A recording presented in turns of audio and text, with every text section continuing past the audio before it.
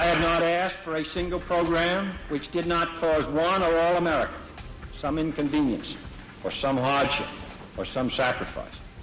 But they have responded, and you in the Congress have responded to your duty.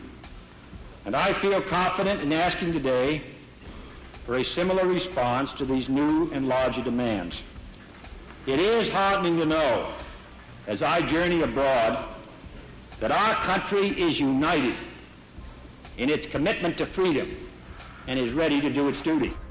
Kennedy, too busy with other crises at the peak of the Cold War, had assigned a task force regarding Iran's affairs. This task force contained mostly young idealist hotheads such as Robert Comer and Kenneth Hansen, well known for their excessive anti-Shah position.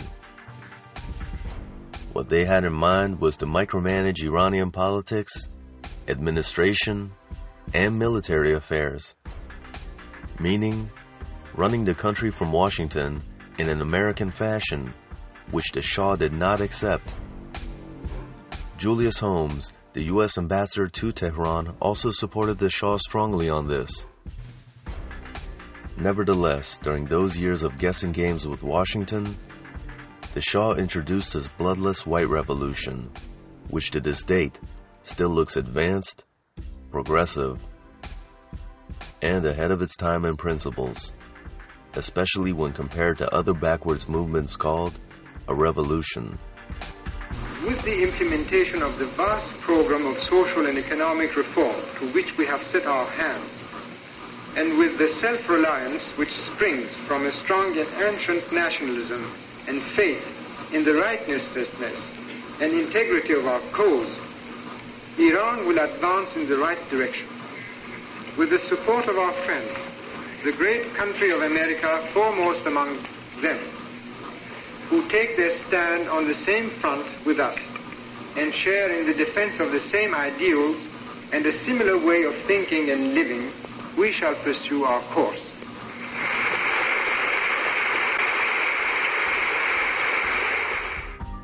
The Shah had to wait 8 years for Nixon so they could together work on plans that they had envisioned years before.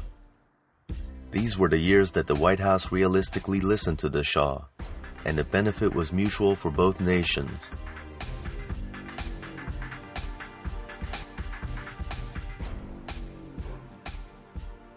The landslide victory of Richard Nixon in 1972 for his second-term presidency was nothing but good news for Mohammad Reza Shah. After all, he had another 4 years in hand to take his nation to the next level of progress. He could start the next move in the international stage, bringing awareness to the industrial world about their addiction to the cheap energy source of developing nations. We have got to really friendly warn the world that you will better find other sources of energy, because not only it is going to run dry in another 30 years, but it's almost a pity, almost a crime to burn this precious oil to heat houses or to light electrical bulbs or even run trains, when you have what we know actually 10,000 derivatives of in the petrochemical field. Nixon understood that the price of oil, set in 1958 at $2.50 per barrel, was not reasonable, considering it had not increased again until 1973, even though the price of all imported commodities of the oil exporting countries had gone up every year since then.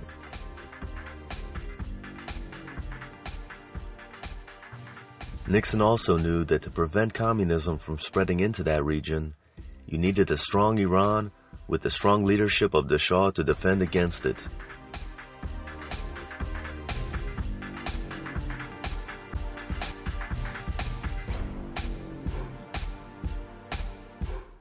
The Shah was feeling lucky that with Nixon in the White House, progress in Iran could be expedited. Then, the unthinkable happened. The prelude to the Iranian Revolution.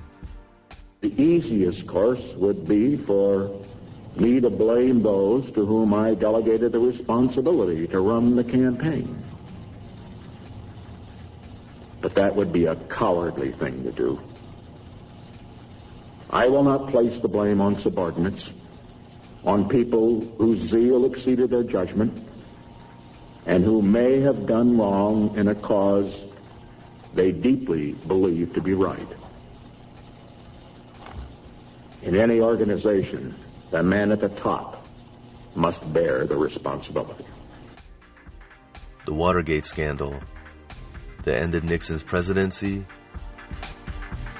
and led to the arrival of two other inexperienced novices into the White House. First, Gerald Ford, perhaps an accidental president who replaced the resigned President Nixon. Gerald Ford started a mixture of hidden and open war with the Shah, apparently under the assumption that a victory over the Shah on the oil price hike, regardless of its dire consequence for the Shah, for Iran, for the stability of the region, and for world peace, would improve his chances of being elected in the 1976 presidential elections. Then Jimmy Carter arrived with his unseasoned team, unaware of the realities of the world, with his own dream of going into history books as the one who defeated communism by creating an Islamic green belt, and with his selective human rights advocacy that nurtured the seeds of the Islamic Revolution in the most unlikely country of the region, Iran.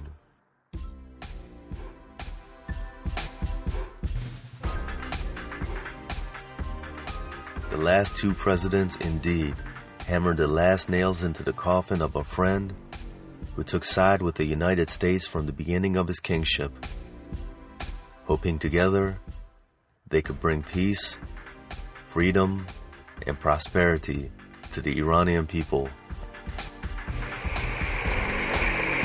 America gave us generous and valuable financial and military assistance, thus greatly facilitating our task in the implementation of our vast economic and general development and security plans, for which I wish to express to you our deep gratitude and sincerest thanks.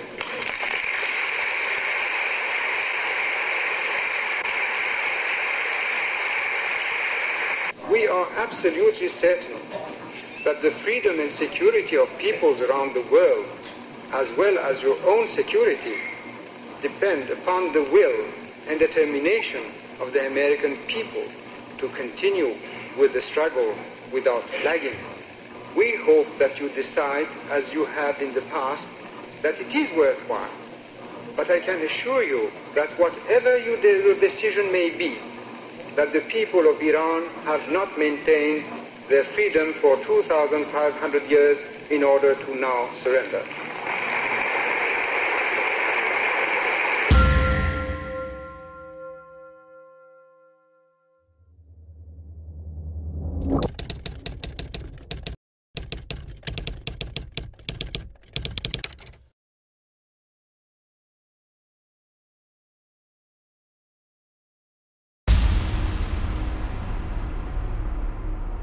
There has been no moment in recorded history when the Middle East was without strategic importance to the major powers of the world.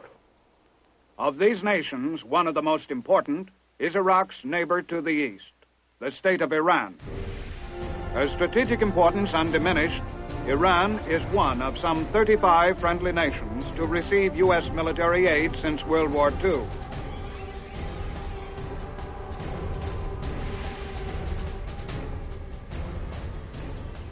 During the Kennedy administration, an agreement was requested by the United States pertaining to the status of their U.S. military personnel in Iran. A legislation later called the New Capitulation Law by the Shah's opponents.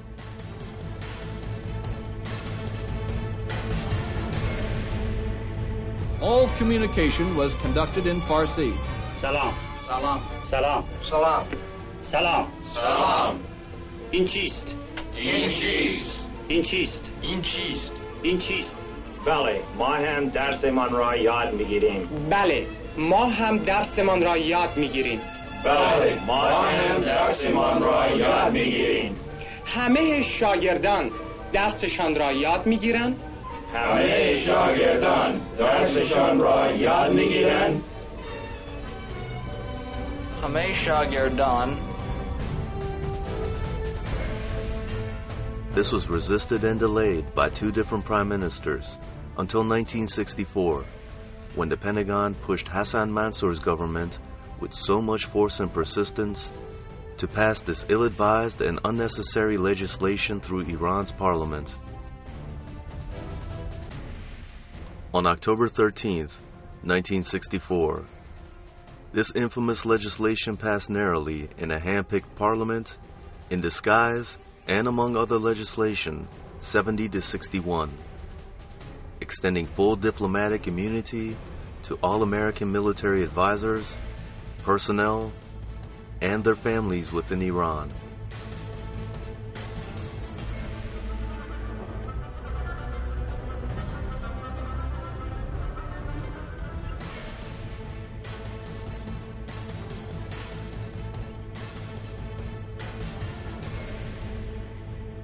A forced status agreement that clearly violated Iran's sovereignty, reminding Iranians of the infamous capitulation law in the early 1900s, and a bitter history of humiliation during